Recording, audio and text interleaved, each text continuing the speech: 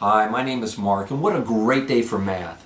Now, one of the things that I like to do with my students sometime in the first month of school is to say, why math?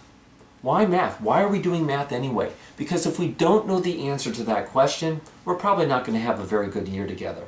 Well, there's lots of reasons why we do math. The first one I always say is we do math because math is beautiful. And math is beautiful. I mean, just think for a moment about Maxwell's equations or any other equations that you know. I mean, they truly are beautiful.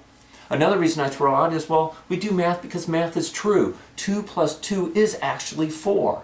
Okay, I know I'm offending some of you postmodern thinkers out there who say, oh, it's just one of the meta-narratives, and it happens to be pragmatic, but we don't know if it's actually true or not. Well, what can I say? I'm not a postmodern thinker, and when a student tells me 2 plus 2 is 5, I mark it wrong with conviction. Well, students give me lots of reasons why we do math, like the school makes me do it, or I want a 5 on this AP exam to help me get into college, and those are all good reasons. But let's set aside all of those reasons. I want to focus on this particular reason today. And that is, we do math because we have questions in our lives. I have questions, you have questions that we want answers to, and math helps us answer those questions. For example, I'm a movie producer. Okay, I'm not a movie producer, but when I become a movie producer, I'm going to do a lot of math. Because when I film my first epic film, which is going to be boulders from the sky, I don't want to give you too much about the plot, I don't want to give it away, but there's going to be lots of boulders falling from the sky. Now, I know it's going to be a low-budget operation, and so I'm only going to be able to afford one sweet car to smash. And when I smash that car, I want that boulder to fall out of the sky and land smack dab in the center of the roof. So if I only got one shot at this, I have to know exactly when to release the car to start rolling, when to have the boulder dropped off the cliff so it lands right on top of that car. So this is the problem that I have, a real world problem. When do I release the car? When do I release the boulder? How long will it take the boulder to come down to the ground?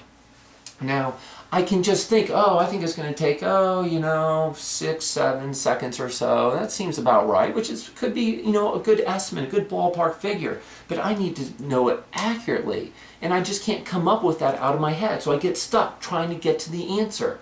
But here's what I can do. I can take my problem over to Mathland, because in the math world, I can build a mathematical model that represents my real-world problem. So I build a model in Math World. So here's a great model that will allow me to solve for t, which is the time that it's going to take for the boulder to reach the ground. So I use my mathematical knowledge to solve this problem. That's great. Since it is a quadratic, I happen to end up with two answers here. I notice that one of them is negative, one of them is positive.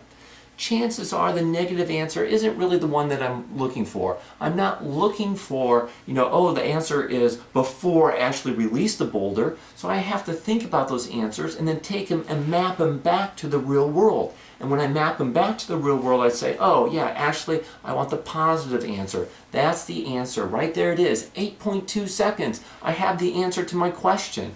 And that's why we love math, because we have problems that we want answers to. We can build mathematical models. They're clean, they're elegant, they're simple. They allow us to solve and come up with the answers in Mathland, which we can then map back and interpret and find the real-world answers to the questions that we care about.